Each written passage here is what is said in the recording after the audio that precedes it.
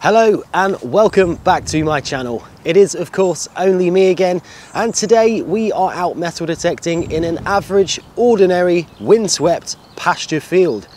Or is it? That's right, this isn't your normal everyday average pasture field.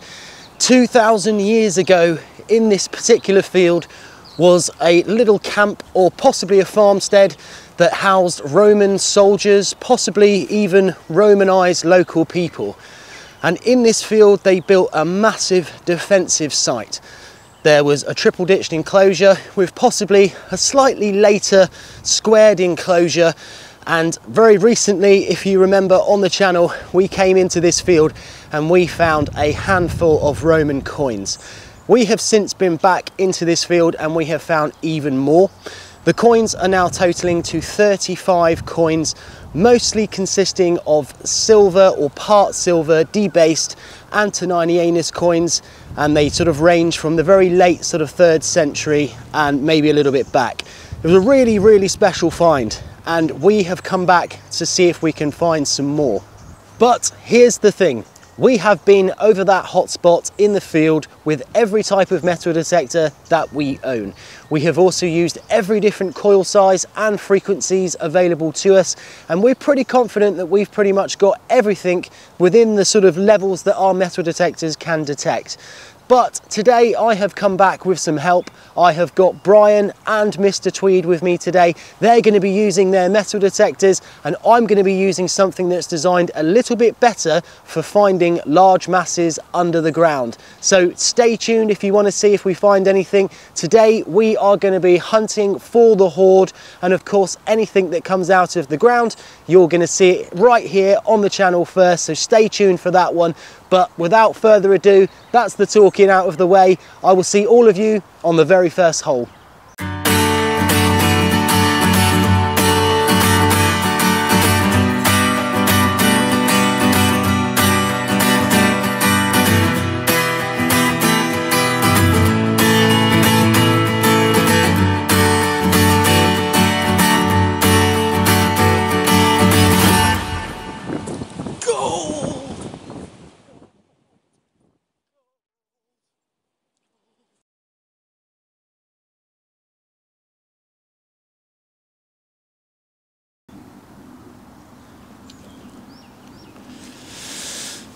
Okay, so as I said in the intro, metal detectors have their place, and Brian and Mr. Tweed are currently in the field in an area that we've gridded out, searching for small metal items, hopefully some more Hoard coins.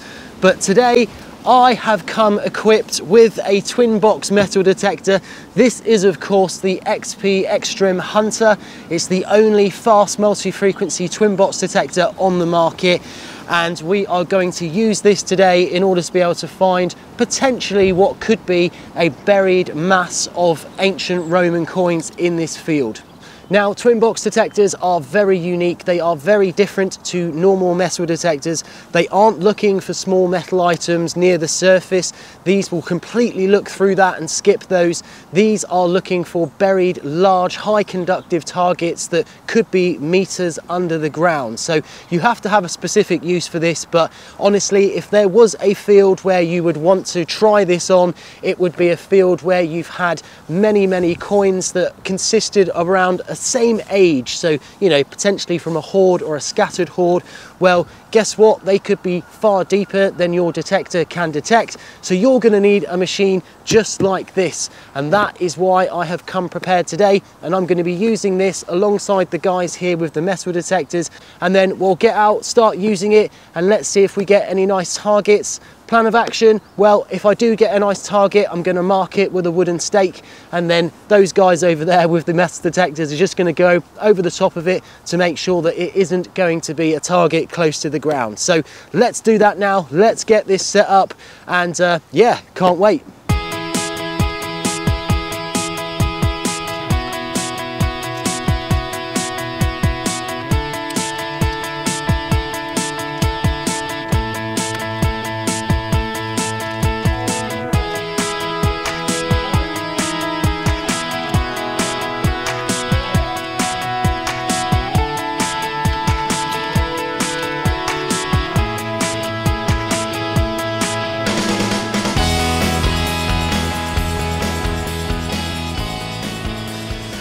Okay, so that's pretty much it. We're all set up and ready to go.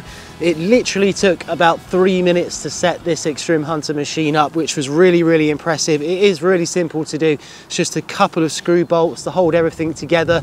And yeah, nice and quick, nice and simple. And it's about time for us to get into the field now and see what we can find with it.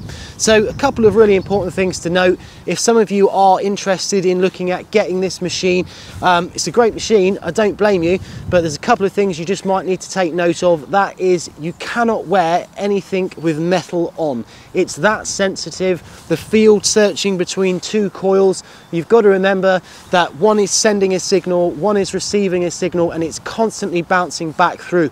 Well, you're going to be right in the middle of those signals being sent and received. So if you're wearing anything that's got metal on, then it's going to really interfere with that target. So I've got the sweatpants on today, no metal, no belt, no clips, no ringlets, anything like that.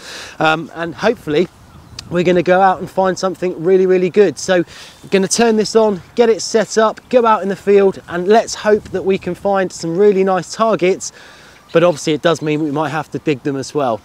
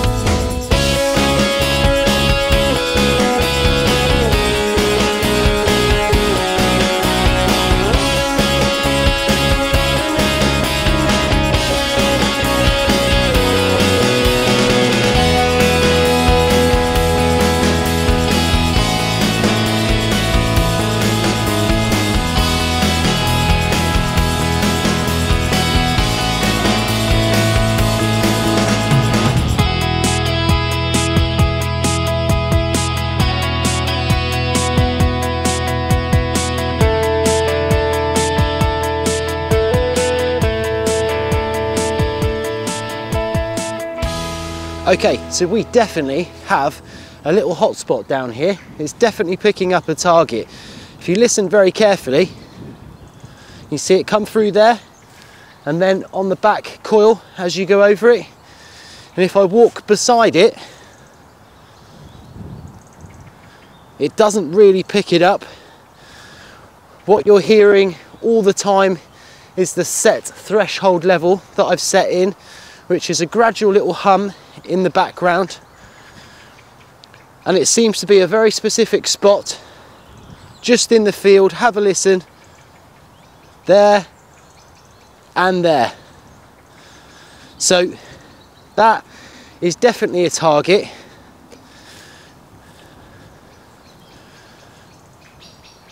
But it is showing that it's quite deep.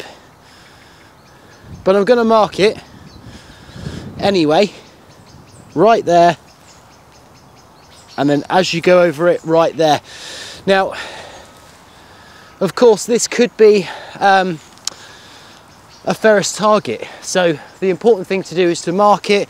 I've got some wooden bamboo canes, so I'm going to stick one in the ground where I think that target is, and then I'll get Brian or Mr. Tweed to go over it with their metal detector a little bit later on when I've marked out 5 or 6 or so targets. But that is a great start, and so easy to use. It's so effortless. You just hold it, walk up and down, and it's finding targets. But the peaks and the troughs on this display actually show you how deep things are under the ground, and it was such a shallow kind of peak coming through that it's indicating that whatever this small target is going to be relatively deep. So the chances of them being able to pick it up with their metal detector are very slim, but it's not giving me any iron sounding, and the graph isn't displaying any hatch markings, which is a clear indication of iron.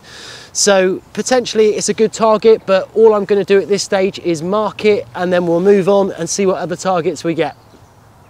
So I have now been walking up and down this field for about an hour to an hour and a half. And it's pretty easy going, I must say. You just hold it in your hand and you walk up and down. The machine makes some noises. You might have to sort of tune it every now and again just to keep that sort of steady, constant ground hum. But yeah, I've been finding some things. I've marked a few targets in the field. They've been quite interesting targets. Now, I'm pretty sure that these targets are just iron targets. And the reason I say that is because on the display, because you get a nice live display with the Xtrem Hunter, it's really, really cool actually, I must admit. But it shows you live feedback as you're going over the ground. And also if you do go over a positive target, it will actually show you the peaks and troughs associated with it. So what you need to do is look at the display, and it will show you the first hit from the front coil here. And then it shows you a little dip in there, which is where you essentially go over it. So it's like a negative response. And then once the back coil hits that target, you then get another peak coming through on the digital display. And it's really easy to tell that they're iron, especially if you've got your discrimination IAR set to 5 like I have. It really does sort of show you and let you sort of listen to what is iron in the ground.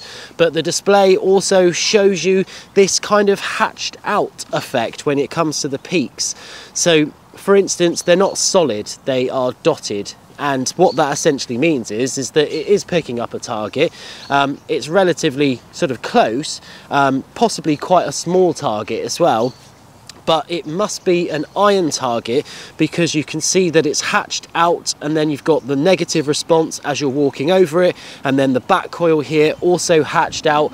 They are definitely iron targets for sure. So we haven't quite found our Hoard target yet, but I'm going to keep going for a little while. I absolutely love using this. I think it's absolutely great. The other guys are still out doing some detecting as well, so we'll catch up with them in a little bit and see if they've had any nice coins or any other artifacts as well. But yeah, let's keep going. Hopefully we get some more nice positive responses.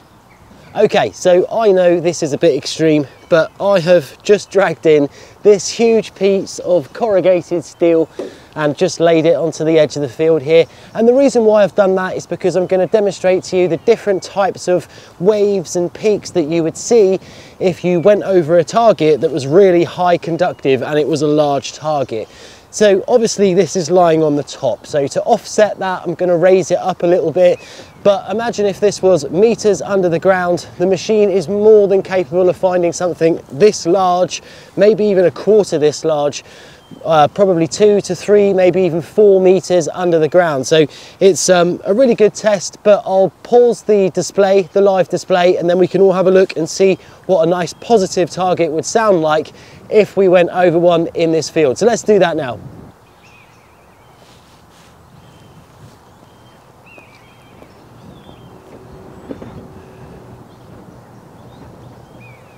So as you can see here, the main difference obviously between the target signals is that they are no longer hatched. They are nice, big, positive, dark, responsive signals.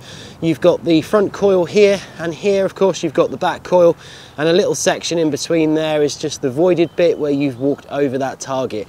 Now, the higher that particular peak is, the more responsive it is, and the likelihood is the closer it is to the ground. And obviously the less responsive, so the smaller the peak, is going to be slightly deeper, but it could also indicate that the target is much smaller as well. So that is really kind of what you're looking for, a nice big positive response like that. If you get something like that on the display here and you go over it with a detector and you can't find it with a detector, chances are underneath the ground you have got a wonderfully nice big high conductive target that most certainly needs investigating with a shovel or two. Okay, so that is all we have time for in today's video, I'm afraid.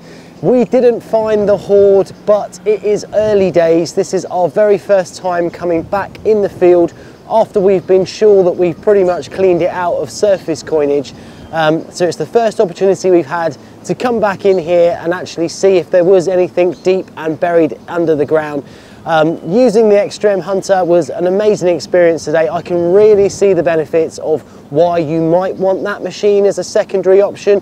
You've got to remember, it is not a metal detector. It isn't going to find surface items. It certainly isn't going to find anything small.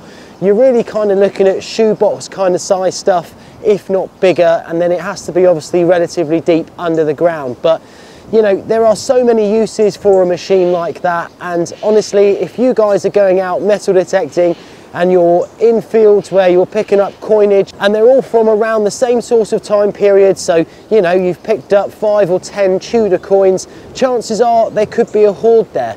And that is exactly the type of situation that you're going to want an Xtrem Hunter, because you can go back over the field once you're pretty much sure that all of the surface targets have been picked up, and then just walk up and down nice and casually, nice and easily, waiting for that nice high responsive sound from the Xtrem. So definitely see why people want that.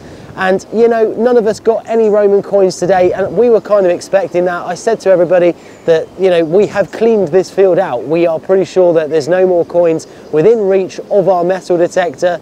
And I did a bit this afternoon and I didn't even find any either. So, you know, that is just the way it goes. But we will be back in here. We will be continuing to search for this Hoard, and you can absolutely guarantee that I'm going to be using the Xtrem Hunter machine as well many times over this field to try and find that nice little cache, if it's here, although I'm pretty sure that it is.